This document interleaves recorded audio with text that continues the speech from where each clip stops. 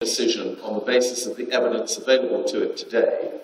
It is making a decision because of decisions that have been taken in the past, which now prevent it from making a properly dispassionate analysis of the opportunities that they have today.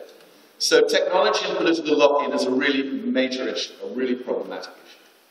So this comes down to proportionality, and I think the evidence about declining levels of waste and the degree to which that will affect the economics of a scheme of this kind are very important. Improved technology around MBT, mechanical and biological treatment, increased opportunities to use some of those technologies at a smaller scale. Many of the new plants in Europe now, they wouldn't dream of using conventional combustion technologies.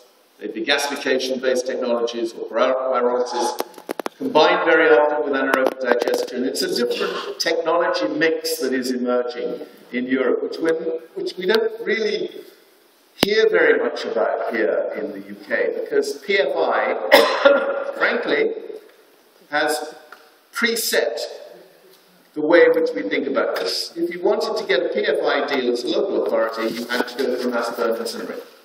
Every other technology was discounted through PFI on the basis that it was considered to be too risky.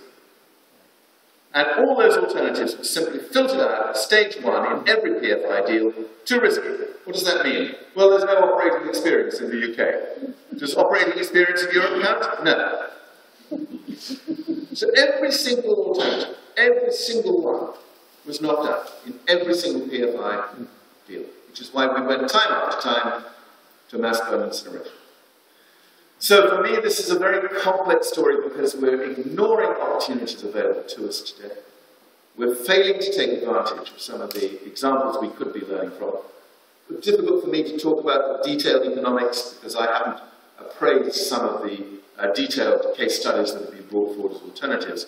But all of those things, well, if you were sitting on that planning committee, you would be hard put to say, this is a decision really and truly, cross my heart, that's in the best interest of the citizens of Gloucestershire. You would be really hard put to justify that, in my opinion.